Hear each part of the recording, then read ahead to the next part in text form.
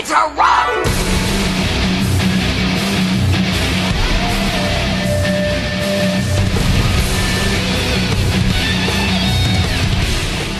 Okay, so back in March 6, 2016, I released a teaser for a list, Top 20 Most Womanly Anime Characters, and in the description I wrote, coming soon in May or June.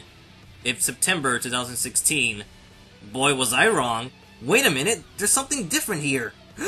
Look, it's a 25! Originally it was going to be 20, but after putting much thought, I didn't want to leave out certain characters given their history in shaping masculine feminism, feminine masculinity, aka womanliness. Some of you may be asking, what's a womanly character? Well, it's the opposite gender of a manly character. At the last day of 2014, I released my list of top 20 most manly anime characters. In that video, I described masculinity having a certain visual appearance included with traits you see on screen. For women, it's nearly identical with minimal changes such as manly friendship to womanly friendship. Manly characters are easily identified via physical image, usually in a muscular figure, but I believe their faces gain more attention in making a first impression.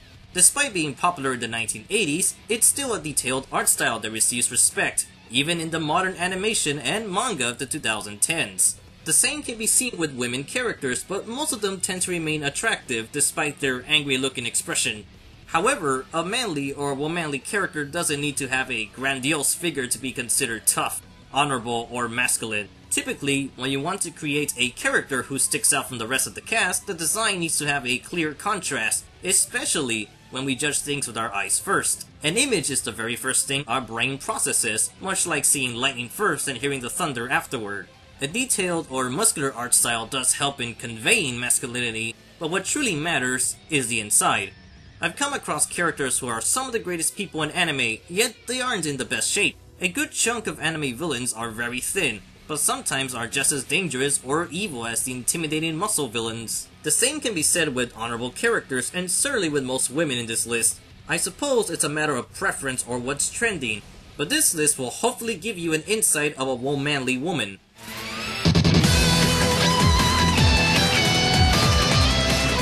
A very basic example of a womanly character are the ladies of Street Fighter or Daidoji from Senran Kagura. Unfortunately, there aren't any game characters on this list, but I hope I can get you interested in some old or newer anime or manga series. Womanly characters are surprisingly more common than manly men, even outside of anime. There's so many that a list of 25 characters isn't enough.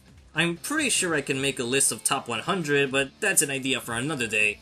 So throughout these videos, I'll be mentioning other characters that didn't make it to the list and plan to make other womanly type videos much later in the future.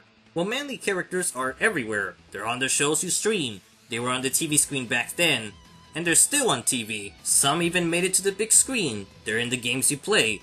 They're even in children's shows and movies, and definitely in the comics you read. If you liked anything from what I just showed you, then stay tuned for the top 25 most womanly anime characters.